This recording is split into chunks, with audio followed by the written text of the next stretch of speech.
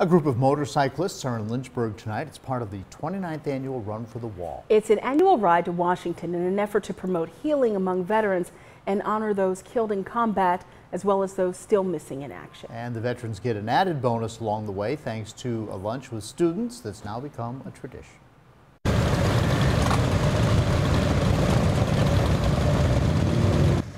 Would you look at that line of motorcycles? Man, that's beautiful. Nice sunny skies right there. Today, the riders were spending quality time with Montvale Elementary School students.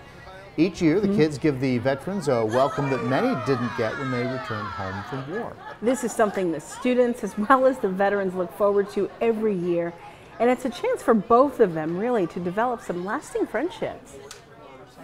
It's absolutely amazing to see little guys out there with flags and waving, and then to be in the classroom with these kids and get cards. It's just touching, really touching. That's what it's all about. We're really here just to honor them and make their trip a little easier. You know, they've been on the road for, golly, nearly 10 days by the time they get here. So we just really like to ease their ride and help them in their journey.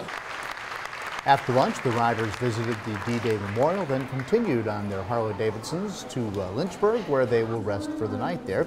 They will meet up with hundreds of other veterans this weekend in D.C. You know, that amazing. shot of all, I mean, it's great what the kids do, and it really touches the veterans' hearts, and I'm sure the Vietnam veterans the most. But that shot of all those Harleys coming seeing them all, it's beautiful. It's pretty impressive. And good timing, because unfortunate if they would have had to driven through yesterday. Oh man, right? Yeah, with that deluge. Yeah, what a great welcome. So, all right, glad everything worked out.